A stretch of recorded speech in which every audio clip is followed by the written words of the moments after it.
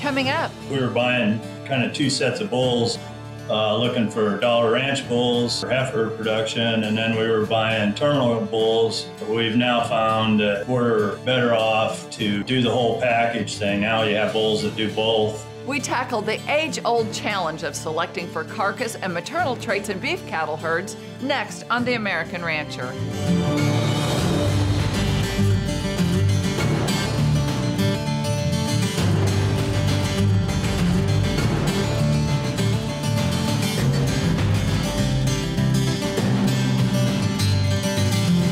Hello, and welcome to The American Rancher. I'm Pam Minnick.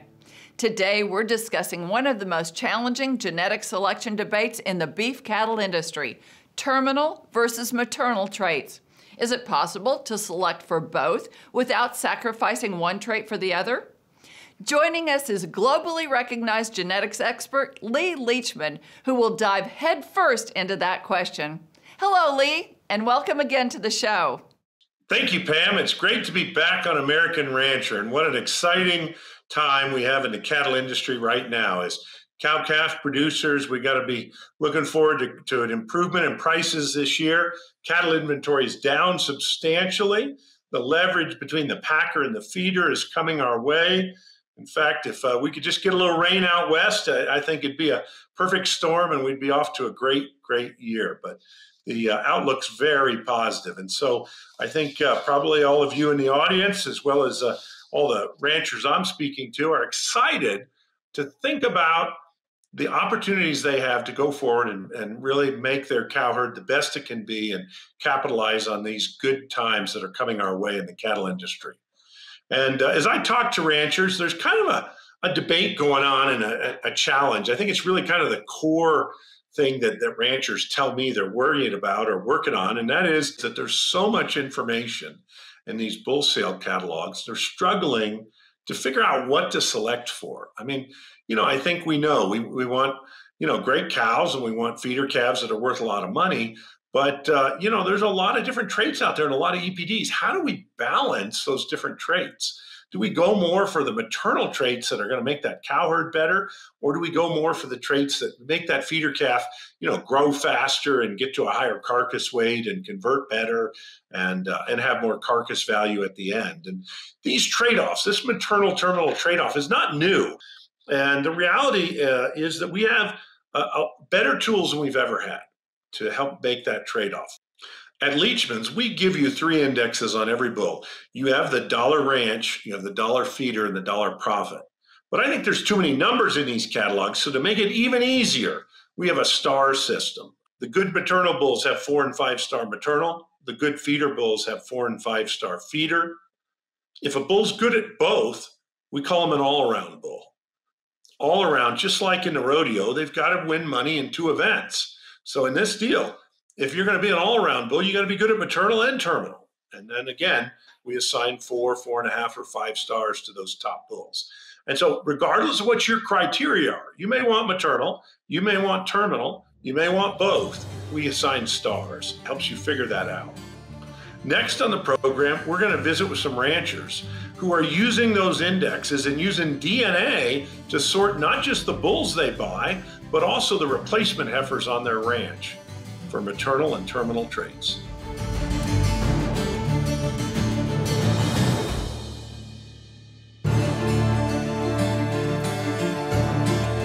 Welcome back to The American Rancher. Genetics expert and seed stock producer Lee Leachman is discussing the challenge of balancing terminal and maternal traits in beef cow herds. How can ranchers select for both without sacrificing one for the other? Here's Lee Leachman to answer that question.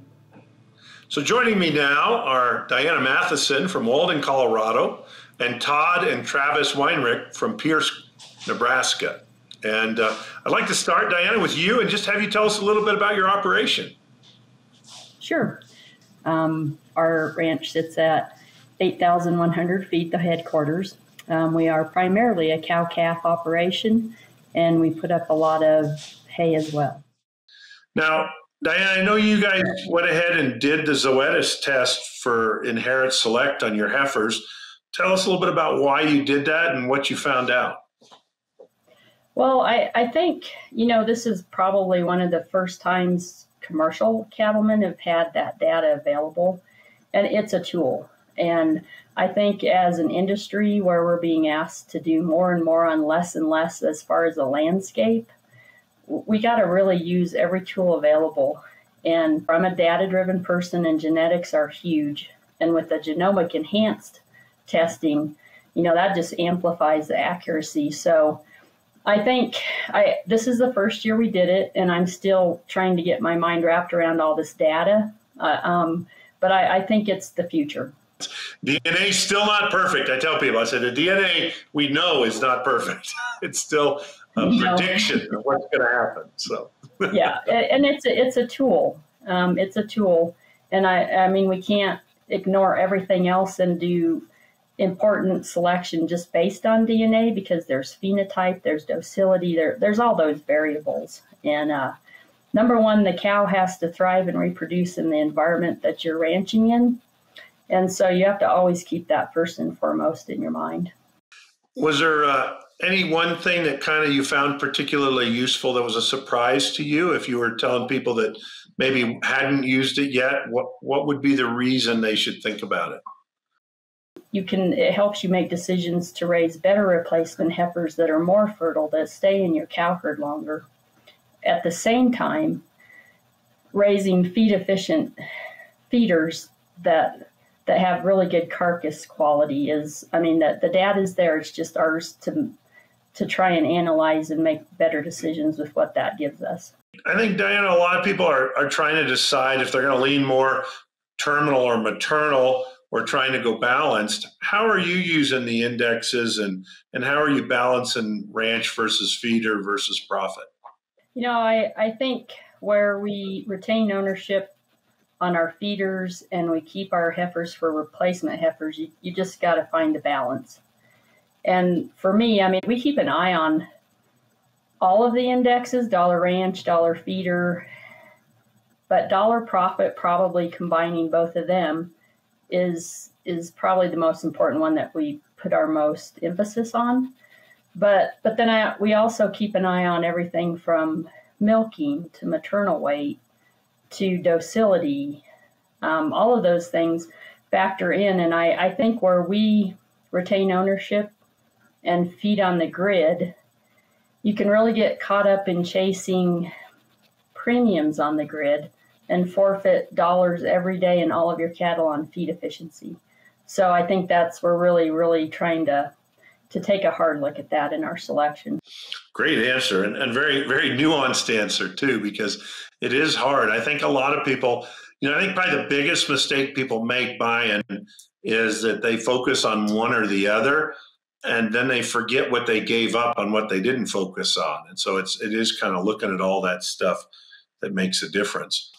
Did you find many females, Diana, that you wanted to not keep because of some of that information, like udders or any of those other traits, where you said, gosh, if I wouldn't have had that, I'd have kept that heifer, but with that data, maybe she shouldn't be a heifer we keep?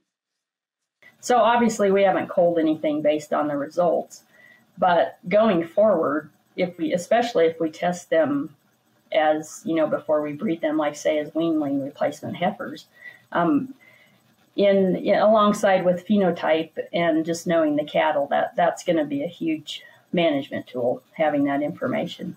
Todd or Travis, will you tell us a little bit about your operation?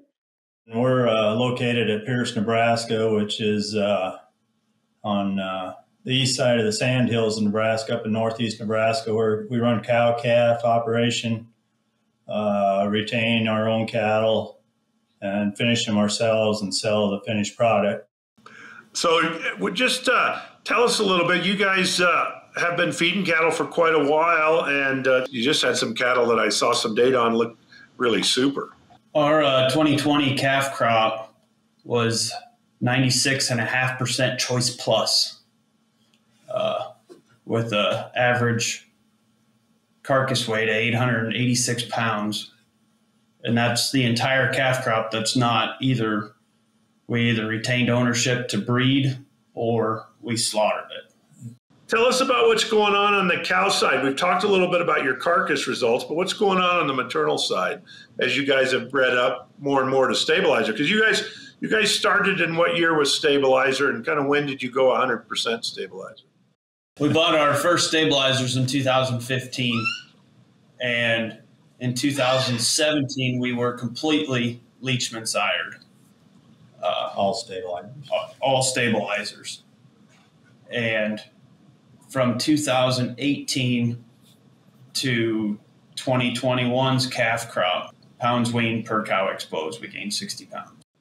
So as you guys look down the road from where you are today, obviously those are awesome numbers, but where do you think the next kind of improvement's going to be? Do you see anything particular going to go after, or how do you kind of see it going forward? I'm following you, Lee. Well, I appreciate that. No, I would say that we continue to stride forward on consistency and improve performance with feed efficiency and carcass. Of course, you never can quit improving. Once you quit trying, you're already behind. I think a lot of people are surprised that they can get that much marbling out of composite. I think people think they got to go black or they got to go Angus to get that much marbling, but certainly you guys are proving that wrong with your feedlot results across the board. We've watched our carcasses on the bulls that we buy marbling, and we just keep getting better.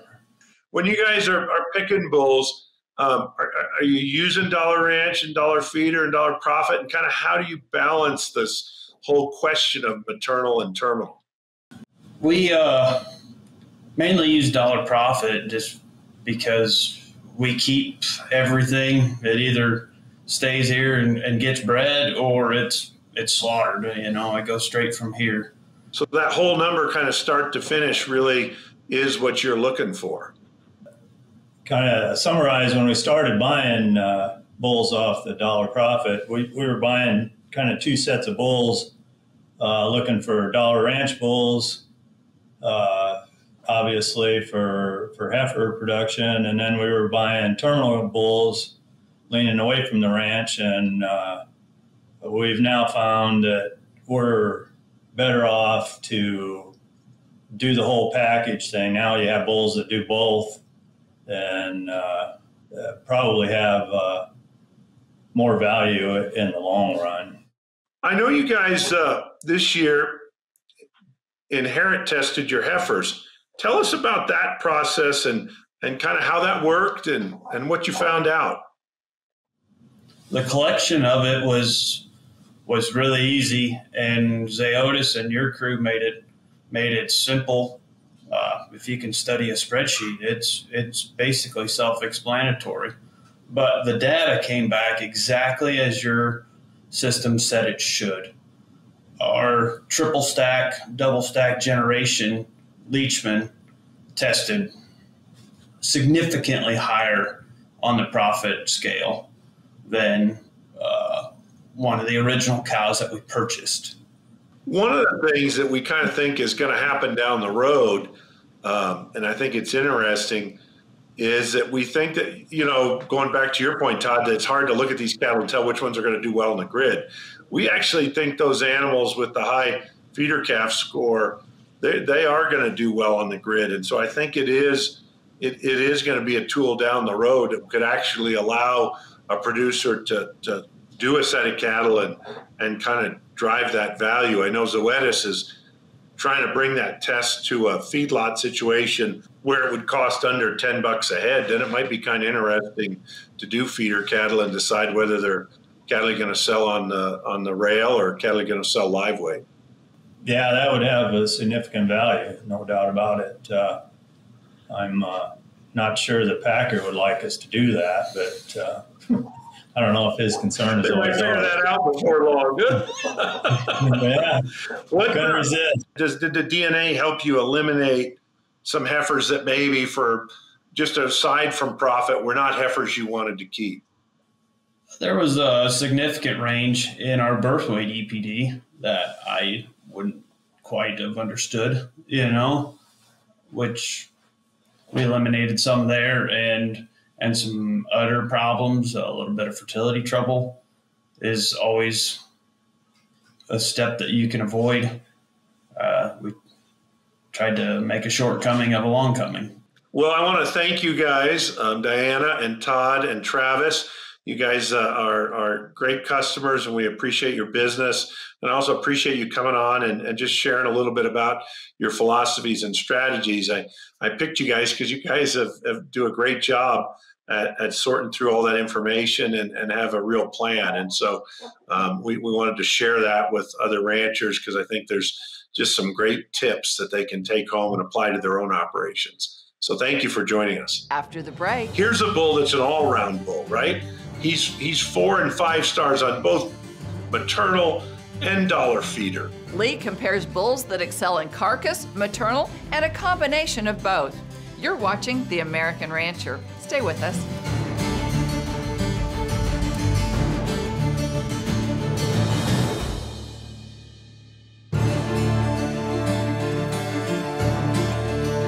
Welcome back to The American Rancher.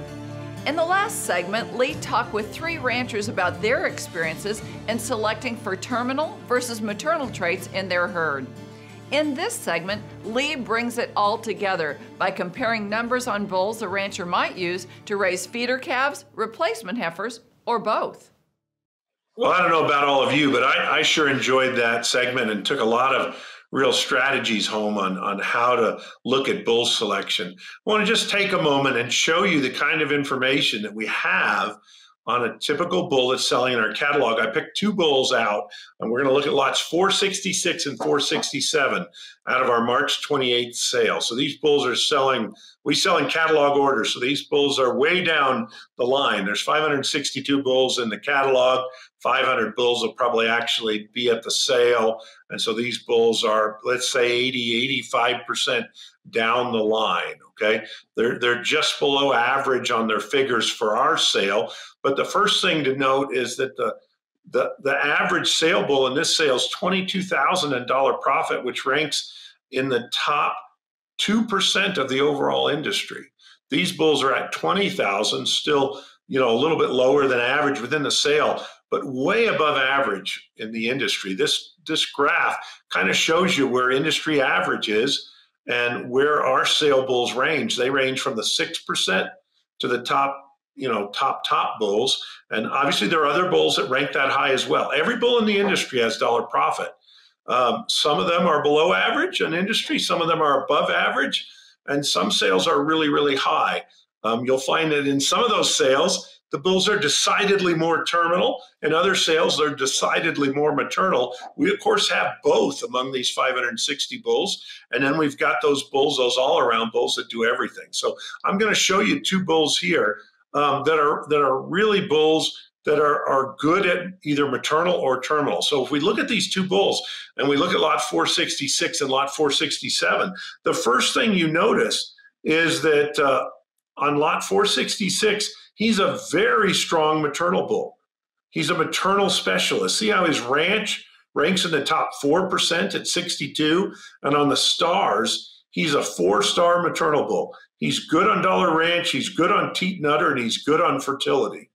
In contrast, we go over to lot 467. His ranch is only $4, so he's like in the 88th percentile. And if you look, their dollar profit is the same. They're both $20,000 on dollar profit.